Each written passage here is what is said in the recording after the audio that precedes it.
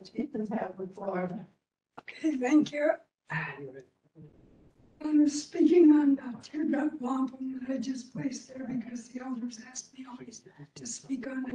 It dries the tears. That's the purpose. So I'm going to talk to everybody today. I'm sorry, my lungs are bad, so I can't really protect my voice very well. So if you can't hear, wave your arms around and come and fix it. But I wanted to talk about one of the problems with banning knowledge, and that's that it allows lying by omission to start happening. People kind of suggested that, but they haven't really quite gotten to it. So I thought I would use the example of the American Revolution because most students think they kind of got a handle on that one. You'd be surprised, but you don't know. So we'll look at what lying by omission is. I'll take a couple examples from the American Revolution, Royal Proclamation of 1763, and Mansfield Decision of 1772, and then we'll consider the impact on overall understanding of results. And I think it's a really good example of what happens when you just don't find out about things because nobody's talking. Okay, lying by omission, that's a regular phrase, I didn't make it up. But what it allows is a sort of strategic amnesia to envelop the speaker. Now, the speaker kind of knows it's there, but kind of feels queasy about it because it doesn't make them look good. And you probably have had some experience with that when you were like 6 and your brother was 7 and you did something mean to him and your mom asked and you said, oh, well, I didn't do anything. You have strategic amnesia and you lied by omission because you did do something to him. You know you did, but you're not talking. So when you leave something really important out, I didn't put a bug in his hamburger. Well, you did. You just significantly changed the picture of what's happening, and you're kind of making him out to be a liar, when in fact, you're just CVAing. I'm sure you all know what that means. Well, you're creating a false impression of what happened quite on purpose because you don't want your mom knowing you put a bug in his burger. So, another thing it does is it will coddle preconceptions. The preconception of you is a really good girl. Okay, except when you put bugs in your brother's hamburger.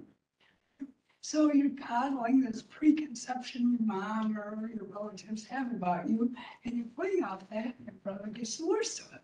Right? So lying by omission can actually be very hard on the people that are being omitted from the discussion, or the stories that are being omitted that would really change the picture. Okay, so omission is going to change the picture. On the upper left, you see a picture that you normally see of Machu Picchu, right? The top left picture there. Now, real interesting, if you look at it sideways, the version to the right, exactly the same thing, but all of a sudden, you see that that looks like a man's face. That's probably deliberate in the American circles because you've got brother sky and mother earth, and so the sky is the realm of male. It would make perfect sense to me that that was intentional, that site was chosen intentionally because it already looks like a man looking up at the sky. If somebody doesn't tell you about that tradition of male sky advantage, you probably wouldn't think to change the picture, and people who do know it, you know indigenous tradition are not allowed to speak it. You're not going to find out until 1978. It was against the law for me to tell you that. It was against the law, federal law, for Native Americans to talk about their own traditions. Yeah, I know, most people are what? But you didn't know about it. It also creates the false impression. I pulled up this little cartoon I thought was really cute. He's got his little ice cream truck back there, and she's saying, well, it's just when you said you picked me up in your company car. revolution was obviously due to something else. So that's false impression. And preconceptions. I thought it was funny, the man in the boardroom. Before it began, I have a number of preconceived notions I'd like to spout. In other words, cutting her off at the knees before she even starts. All right, so let's take a look at a few examples. And I couldn't resist the little photos on top. Everybody know who that guy on the left is? Why don't you take a look at what's on the right? You know what's on the right? Sam Adams. That's Samuel Adams. And he's going, oh, you know, he was the most famous revolutionary in Europe for about 20 years. John Adams, that people, you know. It was Sam Adams who was given all the credit, and rightly so. He had something like 150 pseudonyms that he wrote under. He ran newspapers, and at that time, all the newspapers in the colonies copied text. He would write letters under his 150 different pseudonyms and cite things that Sam Adams said, and he would get published throughout. So he was spreading an awful lot of ideas and well-reasoned ideas. Most of the ideas of the revolutionary were being articulated by Sam Adams. So he was a really, really important impetus to the American Revolution. And I find it quite strange that nobody was talking about him. Gee, it has some of the fact that he was poor. His cousin John was richer. He supposedly has to be that he was strongly abolitionist. And colonies wanted slavery. There are all kinds of things that reasons that he was left out of the modern telling, but he deserves to be very well remembered. All right, so let's talk about one of the examples here, the Royal Proclamation of 1763. Anybody heard of it? Oh, you have? I'm glad to hear that. After the so-called French and Indian War, which was part of the 7 Years' War that France and England were having, except that the Indian parts in Portland, North America, guess who won that war? You're usually told it was the British. It was the Indians, okay? Took down all the forts that were approaching west of the seaboard cities. Took out all those forts, refused to allow them to be reestablished. Put the British in their place, kicked the French out. And so the proclamation was because the British wanted to continue the fur trade, and they couldn't if they were going to continue violating the American rights to their land, which they just won. Kind of bloody war, and it looked like they weren't going to do it. They weren't going to come through. Pontiac starts up. And it wasn't just Pontiac, it was a whole lot of people saying, you will lose. You will respect our rights. So the King, George III, went ahead and signed this little proclamation that said, okay, well, I'll give you some of the terms here. There are a couple of provisions. The settlers really liked settlers being the European invaders on the seaboard. And there were provisions that they really needed. Okay, the ones they liked was the perfect premise. The British actually set this up. They said, okay, for all our field officers and all of our guys, we're going to give you acreage, Native American acreage, for your service in the war. So like 5,000 acres to each field officer they had, and the captains got 3,000. It went down by ranks. So the higher you rank, the more land you got. Until they got to privates, just ordinary fighters, they got 50 acres each. If you've been to a 50 acres was a fair amount of land. And they were usually sold their warrants, land warrants, to speculators, perhaps to settlers who just decided they would go invade Indian land. So, of course, the Europeans were coming. And also, don't disturb the so-called hunting grounds. These were places where Indians lived in towns, not villages, towns that were bigger than most of the European settlements. So don't disturb them because we need the fur trade. Okay, the people in the colonies were getting rich on the fur trade too. And then there was somebody really didn't like permission. Europeans are not allowed to go west of the Appalachian Mountains. You are not allowed to Indian territory. And guess what? Guess what? If any of you do violate those terms, we're going to send in the British Army. They're going to drag you out by your hair and you will go scared. Oh, they didn't like that one because they were quite used to just taking whatever and they're being protected. You know, anybody just, you know, okay. So, settlers are going, hey, wait a minute.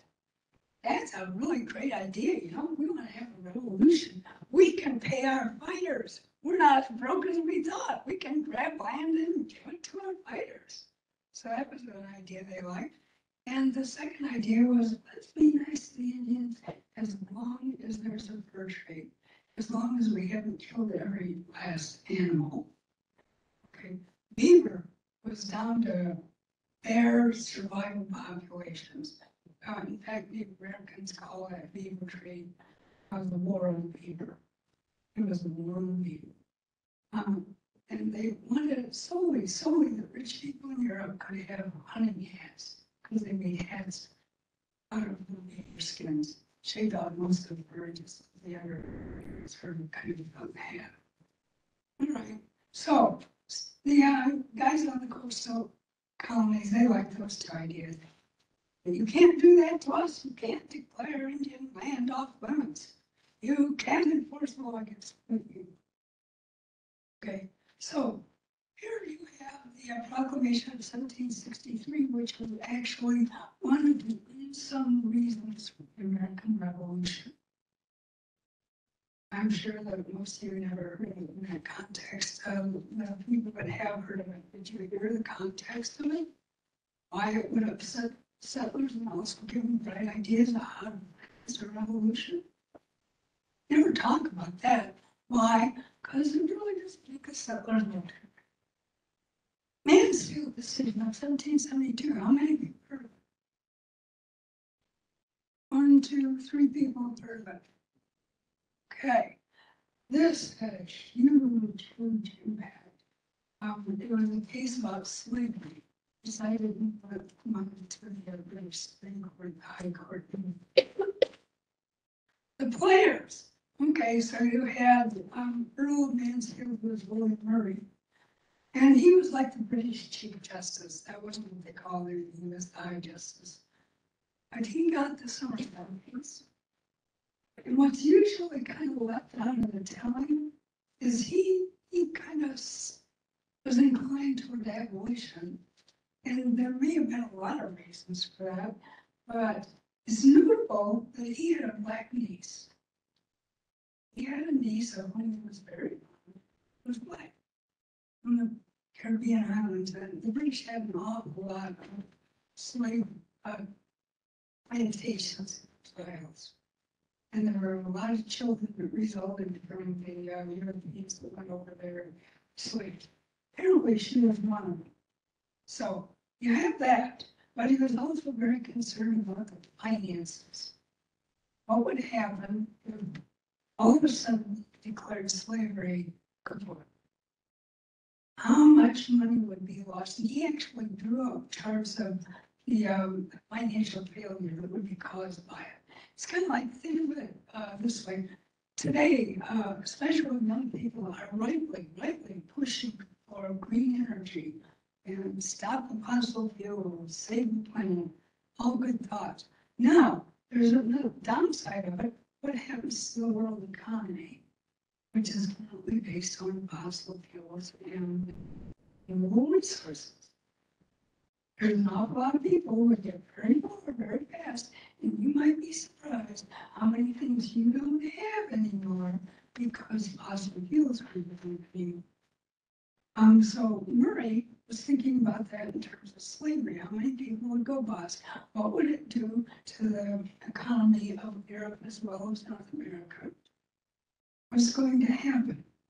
And he ran those charts and he knew exactly how many people were going to be gone. So he was concerned about that too. Now you have James Somerset, explode over. He was an educated man. He was taken to Virginia via the West Indies, I think. He wound up enslaved by a man named Charles Stewart, the next guy over. And Charles Stewart decided he was going to take a slave with him when he went to London to transact some business. So he took James Somerset, who was, as I said, an educator. Now, Somerset gets to London, and he finds there's an abolitionist community there. And he goes, oh, it's kind of nice. And he makes friends with a lot of the abolitionists. It's time for Stewart there to go back home. And he tells James, well, pack your thing, we're going back to Virginia. And James says, no, not going, not going. Stay here and I'm going to be free. And Charles Stewart says, oh, no, you don't.